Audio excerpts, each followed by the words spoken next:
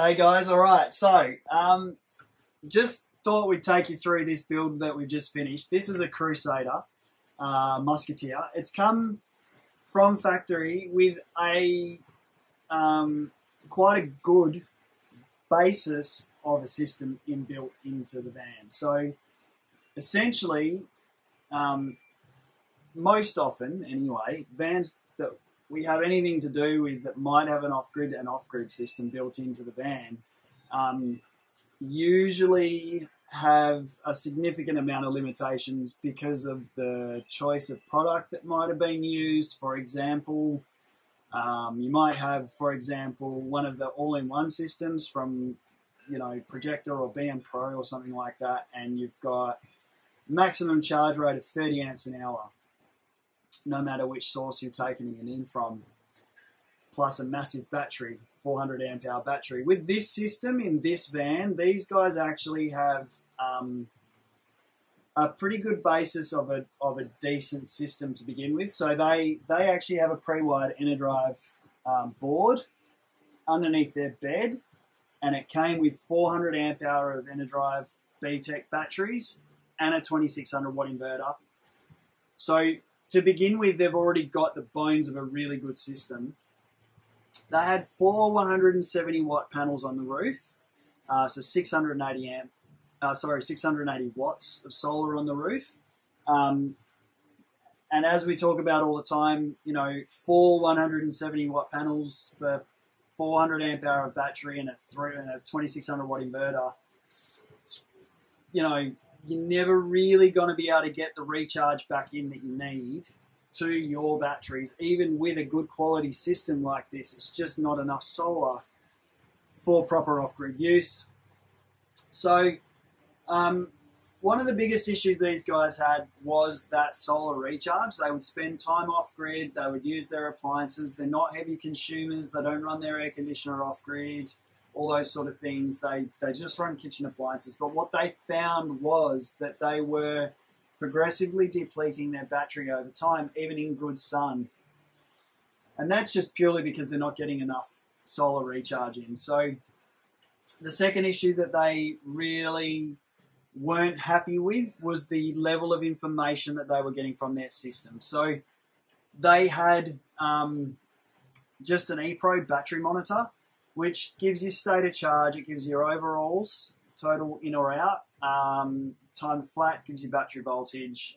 It's a really high quality battery monitor, but it doesn't give you the level of information that maybe you might want from your battery monitoring package. So it doesn't tell you how much solar specifically coming in, how much charge you're getting in from your portable panels, how much load you're using, how much your fridge is drawing, all that sort of stuff.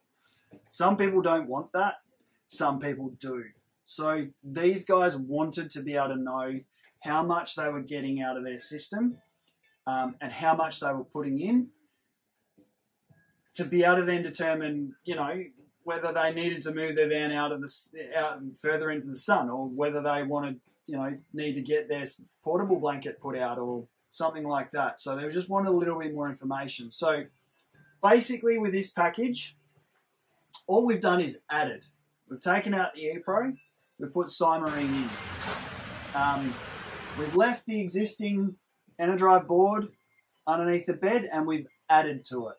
We've left the existing 170 watt solar panels on the roof, but what we've done, part of the inspection process was to look at how everything was cabled, because one of the things that we were getting told from the owner was that they were maxing out at about 25 amps, which is not quite right in terms of the amount of charge they should be getting in full sun from those 4 panels. So we had a bit of a look, and what I actually found was that the cabling to the roof was probably a little insufficient. So we've recabled the whole lot. Plus, we've added another 800 watts of solar. Now, they've got 1,480 watts of solar on the roof. Bear in mind, though, that this is a 23-foot caravan. So significant amount of roof space on up there. We've probably got more space up there we can add some solar to if we need to, but we've added 4 200 watt panels to another 45 amp TriStar, and that's now all cabled up through the Cymarine system so that they can actually monitor individually what's going on with all of their flows. So that gives them the ability now to say, okay, we know that half our van's in sun, or it's half it's not, or something like that, and they can also see very quickly where they're at in terms of their usage, where they're at in terms of their storage. We've also, with this van, we've taken out the tank monitoring and we've put in tank monitoring through Cymarine. So that now is obviously all of their freshwater tanks underneath the van that they can now monitor through Cymarine. So Cymarine's obviously quite flexible in that sense. So I guess to round out the story, sometimes we don't need to throw the baby out with the bathwater with these systems, but it does depend on what's already installed into the van. Some of the systems that come with the vans are just not suitable for doing large off-grid systems with, because they are really like a choke. They just limit the amount of charge you can get from your individual sources.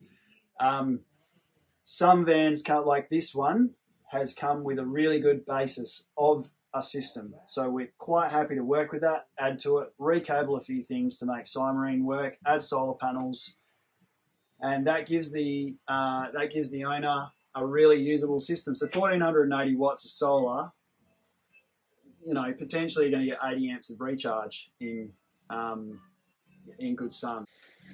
All right, so just to round things out, it would have definitely worked out more cost effective if this van came with a very basic package straight from factory and we did all of this work post delivery. You also end up with a fully thought out system as well.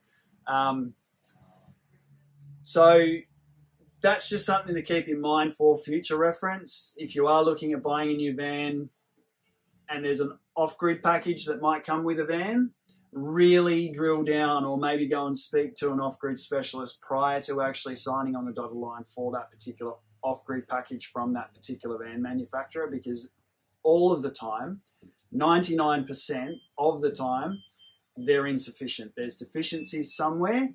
They don't quite work as you think. They might not have enough battery, or they might be the wrong type of battery, or they might not have enough solar, or the cabling to the roof might not be sufficient. There's all sorts of things we come across that, in our opinion, are always done better by a specialist.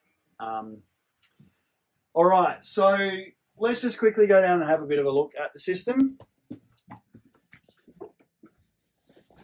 So, as discussed, the system came, as you can see here, so 45 amp TriStar, 40 amp Enerdrive DC-DC, and a 60 amp AC charger.